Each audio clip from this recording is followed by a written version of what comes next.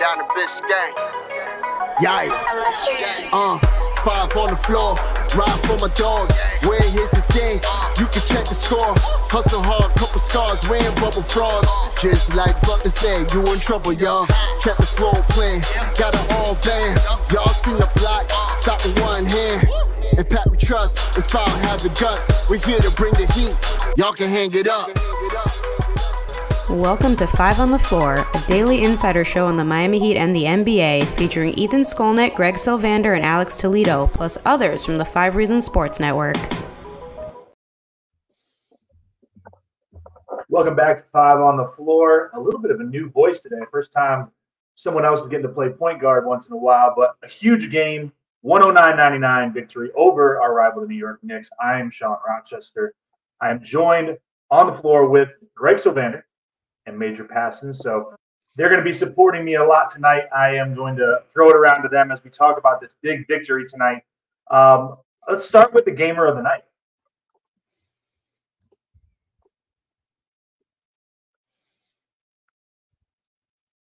And now on 5 on the Floor, it's time for the Gamer of the Night, sponsored by Rock Esports Center, the place to eat, drink, and play all day. Host your next birthday party with them. Located at 15305 South Dixie Highway in Palmetto Bay. They've got a 5,500 square foot state-of-the-art center equipped with all the high-end power. Play all-day passes available for just $25, but if you mention 5 Reasons, it's just $20. So mention 5 Reasons or 5 RSN. You get to play all day for $20. And now, the Gamer of the Night. And I think in honor of what we believe to be Major Passons' first post-game victory on the show, we're going to let him talk about the Gamer of the Night, which is a pretty easy answer. Go ahead, Major. Yeah, so y'all don't even know how excited I am that they finally won, and I don't have to talk about a depressing loss. Like, it's the happiest day of my life right here. But it's obviously Terry Rozier. Like, by far his best game with the Heat. Every bucket was absolutely needed, set the tone. I mean, his step-back threes were just ridiculous. This is exactly what he was brought to the Heat to do, to get a bucket. Jimmy kind of disappeared a little bit in the second half. I thought he was passing really well, but they needed someone to step up and get those big-time buckets, and it seemed like every single time it was Terry Rozier. I mean, he was, off the top of my head, I believe he was 8 of 11 from threes. Just absolutely ridiculous. All of them were like step backs, creating his own shot. So that's something that I think will translate into a playoff setting. And this game was very playoff-like. Each bucket was very important. Each possession was very important. And Terry was perfect in this game. I mean, I don't think you could even come up with a single thing to be upset at him about. Just absolutely perfect game from him. And it makes me so excited for the future, because if this is what he can do, and starting to find his rhythm with the team, that elevates the whole team up, to where Jimmy doesn't have to always be that guy in a playoff setting, be that guy to win his one-on-one matchup and get a bucket. You have another guy that can consistently do that on multiple levels of the floor. Yeah, and to add on to that, before I swing it to Greg, like, this is what you brought Terry here for. I think that's the point you're making is, we've experienced the Kyle Lowry experience, and there were highs and lows, but that ability to take over a game is really what you paid that first-round pick for. That's why you brought him into this build. Greg, what did you think about Terry's performance today? It was huge. It was, if you just look over the last 3 wins, 22, 27, 34, he's accelerating at a rapid rate, and that's good to see. Like, this is, you've all said it, exactly what Terry was brought here to do.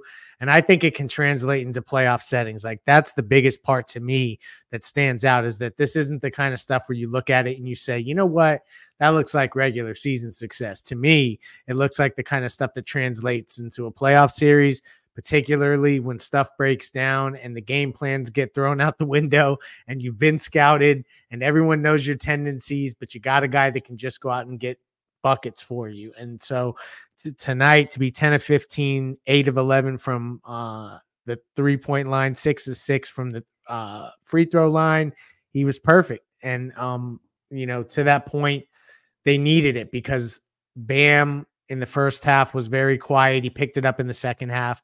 Jimmy Butler had a relatively pedestrian evening by his standards, so they needed it to be all about Terry Rozier, and that's what they got tonight, and that's why he's the gamer of the night. Yeah, and stay on the topic of the offense, and by all means, jump into other guys if you want to when you're talking about this. But Heat offense tonight, 118.5 offensive rating. This season, when they finish above a 115, it is 28-6 above a 115 offensive rating. So when they just have almost just above average type offense, they're not a bad team. We've struggled at times to even score 100. So that's a good marker. Talked about the 3-point shooting. Tonight, they shot 47% of their shots from behind the arc, which is insane. And when I was trying to kind of relive and get context of the game, I was like, guys, you got to help me understand this, because like when those numbers get that high, sometimes it doesn't work out well, especially if you're not making shots. But tonight, they certainly did make shots. 45.9% from behind the arc, their third highest 3-point field goal percentage of the season. And one of the things that I'll note, 22% of those threes came from behind. I should say 22% of their attempts came from the corners. That's the highest of the whole season. And in the corners, they shot 55.6%. That was like my GPA in some of my classes when I was in college. That's incredible. So what did you guys think of your offense, in general tonight? We talked about the 118 offensive rating. We talked about Terry, but Jimmy, Bam, others also contributed. So let's go to Greg first this time. The offense was clicking, and it had a lot to do with the guy that I think we should highlight for play of the night. I'm going to go to it right now. And now it's time for the Insurance by Lynette Play of the Night, sponsored by InsuranceByLynette.com, an aggressive insurance agency. You can reach out to our friend Lynette at 954-581-8800. That's 954-581-8800, or InsuranceByLynette.com. That's InsuranceByLynette.com with 2 N's and 2 T's. Your best play for auto insurance, homeowners insurance, condo insurance, life insurance, or a retirement program. Reach out to Lynette at InsuranceByLynette.com. So there's one particular play I'm going to get to, but I'm using this as a jumping off point to shout out Haywood Highsmith, because he had a huge game and had a lot to do with the good shooting. He was 2 of 4 from 3, 6 of 11 overall, 8 rebounds. Big game for him. He's a guy that I think is going to find his way into Eric Spoelstra's rotations, and he was just the connective tissue in a lot of the good offensive sequences tonight. I thought that he played great defense as well. So to me, he was a big part of the glue that made their offense look better tonight. I know he wasn't one of their top shooters. 50% is still good. But when you look at 8 of 11 from Terry, you're really seeing that that's where the volume was shifted and the efficiency came from. There was a play, though, and I'll get to the aggressive play of the night with 3 minutes to go, where Haywood Highsmith hit a 3 when the Heat were desperate for a bucket, and he stepped back and he calmly sank a huge 3 late in that game. And so I'm calling that out as the play of the night, because it really set the tone for the rest of the game. I think, Sean, you shared pre-show. What was the run that they went on? 17. Yeah, Highsmith kicked off a 17-7 run to finish the game after it was tied at 92 right before that shot. And just for context, they hadn't scored a field goal in the fourth quarter since the 9:50 mark. That's crazy. Almost 6 minutes, basically, time passed before another field goal. They needed it so much. So that's the play of the night, and I thought he was a big part of the offense. Major, what did you see from the offense other than Terry and Haywood Highsmith that you liked most? Yeah, real quick about that Highsmith shot. That was like the perfect, what are you doing? Oh, yes, thank you so much. I was like, that is a terrible shot. Why are we going in? And then it went in. So, you can't be mad. And he calmed down the whole team, and they got right back on track right after that. They just needed that one bucket. But for the whole offense, Spo played 9 guys, I think, and 7 of them hit a 3. You're like 17 of 38 from the 3-point line. To Sean's point, they hit a lot from the corners. I thought there was a lot of breakdowns. Defensively, if they got paint touches and kicked them out and swung the ball really well. Didn't feel like the ball was sticking until that part in the fourth quarter where the ball was not moving at all, and they were waiting for one person to do things. And a lot of times wasn't the ideal person to do it. But for most of the night, the ball was moving. They were hitting shooters in good spots, good passes too. It wasn't like they're having to reach too far to the side to catch it, then shoot. They're pretty much in shooting pockets so they could, fluidly go into their shots.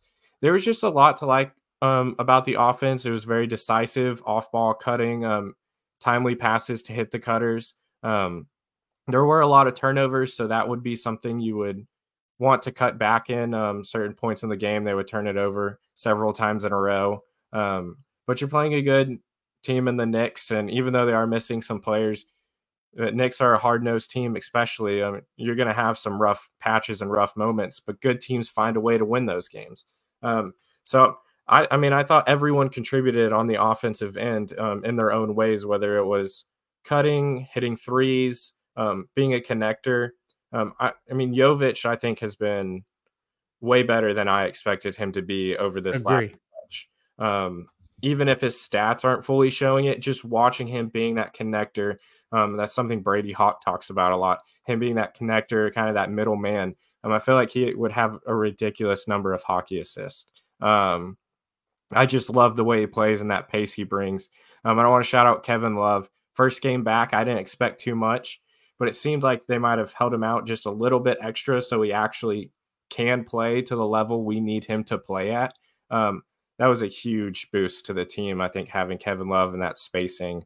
There's a specific play that stuck out was Jimmy cut basically to the middle of the paint, and Kevin Love was able to hit him with a perfect bounce pass and just went up for a perfect little bucket right there. That's something, it's not a big thing. It's just hitting a cutter. But none of our other backup fives can do that, or, even a lot of our fours can't do that. So having Kevin Love to be able to do that, to play when Bam's not out there, it just makes a whole big difference in the world. But I think you could go person by person that played in this game and mention a couple things they did well on the offensive end. This is just the team we need at this time of the season. And I think, you framed that very well, because this was a playoff environment. The crowd was in it, the intensity, the back and forth play, and two good teams in the East. He went 9 deep tonight. Do you think this is a sort of preview? Obviously, we'll get to the injury report. We know there's one big name on there that may or may not come back. But those 9 guys, the starters plus Kevin Love, Haywood Highsmith, Caleb Martin, and Jaime, do you guys think this is sort of becoming, with under 10 games or left, this is becoming our playoff rotation, Greg? I think so. I think I am no longer going to count on Tyler Hero in the rotation. He'll be incremental to the total again. So to me, this is the playoff rotation. I think Spo went to it tonight. You saw a precursor to what they'll do in the playoffs. Obviously, matchups can change a 9th man here or there, but ultimately, I think that you saw the guys that he will get to in round 1 and in the games in the high leverage situations. So that's also telling too, is that you're getting to the end of the season and you're starting to see who Spo's settling in on. And we know that it's been a rough year. I think there's been 35 or 36 different starting lineups. So he's still trying to figure out what he's trying to do there. And so for him to see him start to settle in on a rotation also is it's fun. It's just, that playoff time is here. There was Knicks fans in the arena tonight being loud, Heat fans hitting back at him. That's the kind of stuff you want to see late in April. So we'll take it in early April, but we want to see a lot more of it as the playoffs get closer. Major, any quick thoughts on the rotation before we go to the injury report? No, yeah. I think this actually is going to be the rotation. Kind of like Greg, I'm starting to count less and less on Tyler Hero. I think he'll probably end up playing as my guess, but I don't think he'll be as big of a piece as if you asked me 10 games ago, even what I thought he was going to be. But I think Highsmith was kind of that guy that I thought was kind of falling out, and now is you can't not play Highsmith. With how he's shooting that 3 and that corner 3 specifically, if he's hitting that 3, it's PJ Tucker with a 3-point shot in the playoffs, and that is game changing. So, yeah, these are going to be who's going to play. And I think before we go to the injury report, when you talk about Tyler, obviously you have to mention Duncan's name, and he's coming back from injury. The first couple of games back haven't been standout, right? Like, I think we all have to understand there has to be patience in this process. They're kind of ramping it back up. You can still see the connectiveness, which is something that you don't lose, but it's that, I think, that physical trait, the touch with the ball, those types of things that are just going to take time. So I don't think it's one of those, if Duncan didn't have an injury and he was playing like this, the conversation may be a little different. But I think when you're coming back from injury, I think you have patience, and worst comes to worst, you have options that can go into that spot. But I think Duncan, he'll get it back, especially with how strong he's played all season long. Let's go to the Eric Rubenstein injury report. And now it's time for the official 5 on the Floor injury report, sponsored by our friend Eric Rubenstein, the personal injury attorney. Born and raised in Lauderdale, Florida, lives in Miami, went to St. Thomas. He's a South Florida guy and a huge Miami Heat fan. But the important thing is he can help you get your money that you deserve when something happens to you. So reach out to our guy, Eric Rubenstein. Again, ericrubenstein.com, or ask about me, I got you, on Instagram. And now, the injury report. All right, I'm going to kick it over to Greg for the injury report. It's a short one, thankfully, for Miami. It is. I love that. I love that I don't have a lot of injuries to report other than Tyler Hero. We're going to continue to wait for him. Woj said it could be sometime in April. Shams has said he doesn't know when. Tyler has said that's all cap, and it's all quiet on our front. So I don't know what to believe, but right now, if he comes back, I'll be really excited about it. For now, the team as constructed is what I'm going in, expecting to be the playoff rotation for now. But the good thing is Caleb Martin is back. You have all of your other guys playing and healthy, and so that's the first time in a while. So the injury report is clean, and shout out to Eric Rubenstein for that fact. So not an injury report for us, but coming up Thursday night in Miami, another big game. Philadelphia 76ers come to town. Philly picked up a big win tonight. The Oklahoma City Thunder were here in Philadelphia, where I'm at. Joel Embiid came back, which is a big addition for them. Tyrese Maxey did not play tonight. I don't know what his injury is, but they got the win against a very good Oklahoma City team. Embiid played 29 minutes, 24 points, 12 of 12 from the free throw line. So he's basically picking right up where he left off. 6 rebounds, 7 assists, 3 steals, 6 turnovers, which we know he does that a lot against Miami Heat. Looking ahead to Thursday, guys, what are you thinking? Because this week of games is, if there's anything to prepare you for the playoffs, it's like a run of strong teams that you almost not must win, but you know what? You got to show up for this game on Thursday. You got to show up for those weekend games. What are you guys thinking going into the Thursday game?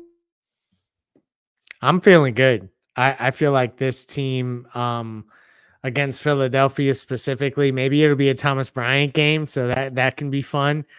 Just because of the Joel Embiid factor and getting as much size out there as possible. But I'm feeling confident. I know that then they go on the road to Houston, and that may be a tougher game. Houston's been really playing well and playing spoiler a ton as they try to get back in that playing scenario out west. So I'm less bullish on the Friday night game, and that's a second night of a back-to-back.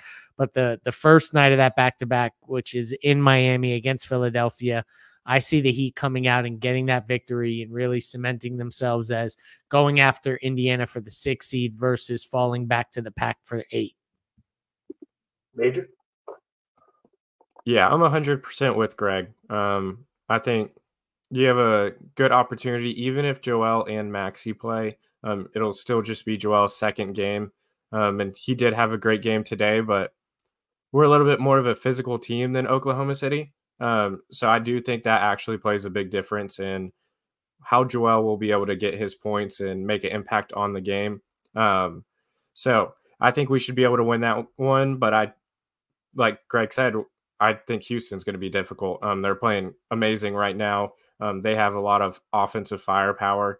And, if the Heat aren't hitting shots like they are tonight, that could be a dangerous game. Last question, and then we'll go to our closing thoughts. The one thing about Thursday that I don't think a lot of people have on their radar, and maybe we're just ignoring it because we want to ignore him, Kyle Lowry's return to Miami, right? He was not on the team the last time they were there because the last game was Christmas. I think he's going to get a tribute. He is not getting a video tribute. Get out of here. He's getting a different tribute. He's getting that He's getting that old lady Joakim Noah middle finger, probably, right?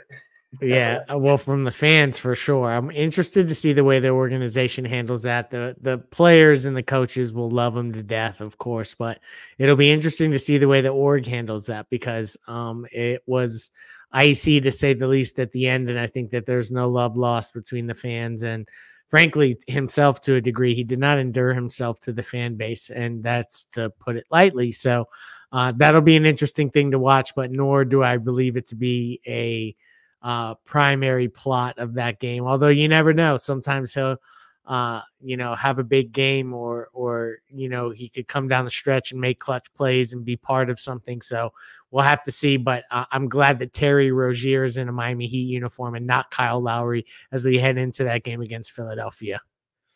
Well said. Major, any closing thoughts on tonight's game? No, I mean, this is the game that gave me the most hope for the playoffs, and feel like something I can actually grasp onto. Yes, they are missing a couple players, the Knicks, that is some key players, but still it's kind of how they won. They responded to that big run to kind of close it out and ended up winning by double digits. It was just a lot about it. Wasn't perfect. Still some things you can improve on. Fourth quarter execution needs to get a little bit better still, but just a lot of heart and a lot of good basketball being played for the most part. Found a way to win. That's exactly what you have to do. Starting into this point of the season is just wins matter more than anything. In the playoffs, it doesn't matter how you win as long as you win. Absolutely. Greg, closing thoughts? Let's just keep this thing going. I've written this team off multiple times and I'm going to probably look stupid doing it. So now I'm starting to hope traffic again. They got this one against New York. It's a big one. They need to get the one against Philadelphia. And then, frankly, whatever happens in Houston happens because it'll be all eyes on the game at Indy. That'll be the next one that we'll circle on the calendar. But that's for a conversation for another night. Thank you, everyone, for joining us. We will close with the famous. Thank you for listening to the 5 on the Floor on the 5 Reasons Sports Network. After all, someone needs to listen to my dad.